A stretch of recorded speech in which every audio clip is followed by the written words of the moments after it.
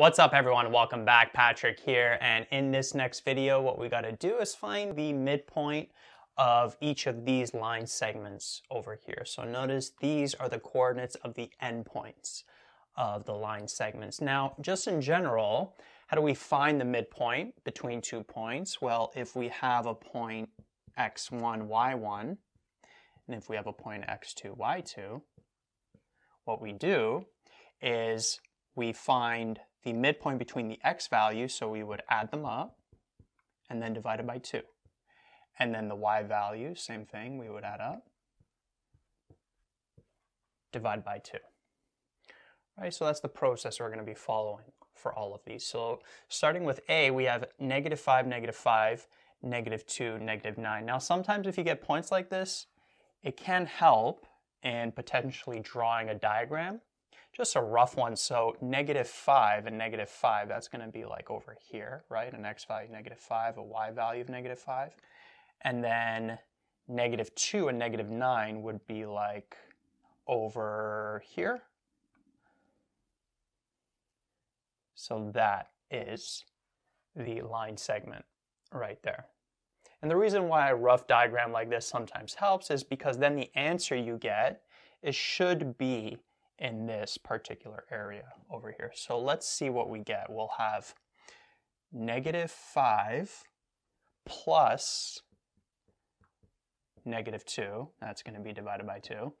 And then the y values will have -5 plus -9. That's going to be divided by 2. If you're working with negatives, I actually suggest putting everything in brackets so you don't miss any signs, because the signs are important. So notice that here we'll have -5 plus -2, which is like -5 minus 2, right? The plus and the minus turn into a negative.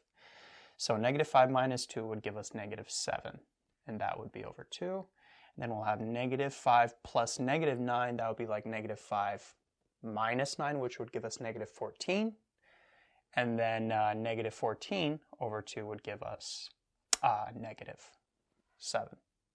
So that ends up being the midpoint. Notice -7 over 2 is -3.5, which is between -5 and -2.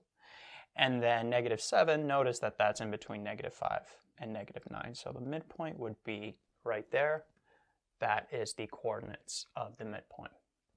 Right, so that's the answer for part A. Now part B, notice that these coordinates, they're given in decimals. Notice that these coordinates, they could be given in different kind of formats, right? I wanted to give a bunch of different formats here. So with this, what we would do is 4.2 plus 1.4, and we're going to divide it by 2.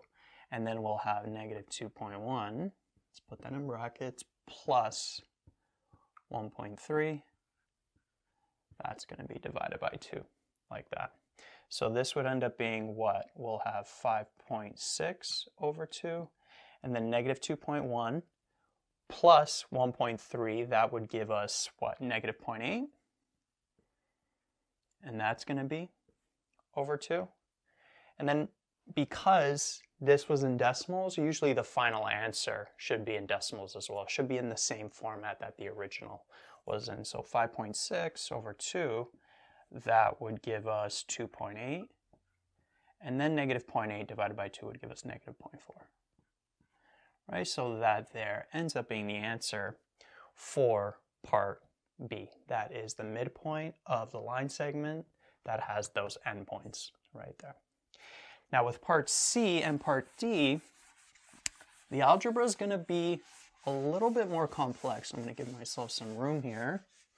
So same thing, it's just now what's going to happen is we're dealing with fractions, but same process applies. But I'll show you how I deal with fractions when I see something like this. So first I write everything out as usual. So I'll have 4 over 3 plus -5. And then all of that is divided by 2. And then we add up the y values, so 5 over 2 plus -3 over 7. That's going to be divided by 2. The reason why it's a little bit more complex is because notice that we have fractions within fractions. And so when I get something like this, what I like to do is I actually like to work with both of these on the side, just to not have too much going on, because then the chances of making a mistake go up. And then even from here, even this, what I do is I first work with the numerator first. So I'll have 4 over 3. Now plus and minus, that ends up just being a minus. And then we have 5, like that. So I end up just working with the numerator first, and then I get something there, and then I'll divide it by 2. So 4 over 3 minus 5, this is like 5 over 1. And then to subtract fractions, we need a common denominator. So common denominator between 3 and 1 is 3. So I'll multiply this by 3, multiply this by 3. So we'll have 4 over 3 minus 15 over 3, which would give us negative 11 over 3. Right? That's what this bracket is. That's what the numerator is right there. And so from there, what I can do is bring that negative 11 over 3 here. And now we'll have negative 11 over 3 divided by 2. Now dividing by 2, that's like dividing by 2 over 1. Right? So another way to write this, if you prefer, you could say negative 11 over 3 divided by 2 over 1. Both of these are the exact same thing. What happens when we divide by a fraction? We got to flip the fraction and multiply it by 1 over 2, like that. And then from here, we just multiply the numerators. Negative 11 times 1 is negative 11, and then 3 times 2 gives us 6. Right? So this whole part right there, that expression, simplifies to negative 11 over 6. So again, if you get something like this, first write out the general statement like that, but then work with each part separately so you're not making, or your chances of making a mistake are a lot lower. So that is the x value of the midpoint. It's going to be negative 11 over 6. Now, what about the y value? So same thing. I'm going to just work with this numerator portion. So we'll have 5 over 2 plus negative 3 over 7, which is like minus 3 over 7. Now from here, what's the common denominator between these? 14, right? We can multiply this by 7. So we multiply the top by 7, multiply this by 2, multiply that by 2. So we would end up with 35 over 14 minus 6 over 14, like that. And then what is 35 minus 6? That gives us 29. So that's going to be 29 over 14, but remember, that's just the numerator portion, right? Just the numerator portion. So now what we got to do is we got to take the 29 over the 14 and then divide it by this 2, which is like dividing it by 2 over 1, which is like 29 over 14 times 1 over 2. 29 times 1 is 29. 14 times 2 is 28. And then notice that this there does not simplify any further. So this ends up being 29 over 8, like that. Right? So that ends up being the midpoint for part C. So just be careful with the fractions. Now moving on to part D. Same thing. Let's write out the general statement first so we know the direction we're heading in. So we're 1 over 2 plus negative 6 over 5, and that's going to be divided by 2, like that. And then we're going to add up the y value, so we'll have negative 3 over 5 plus 3 over 4. And that's going to be divided by 2, like that.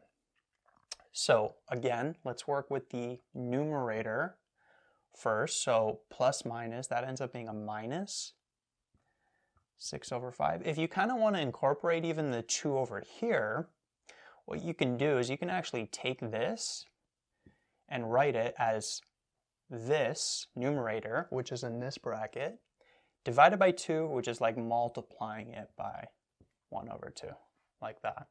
It's just you got to remember, before multiplying, you got to simplify this bracket first. Remember, BEDMAS, brackets come before multiplication. So if you want to do it all in kind of one shot, you can write it out like this, right? That's another way that you may prefer.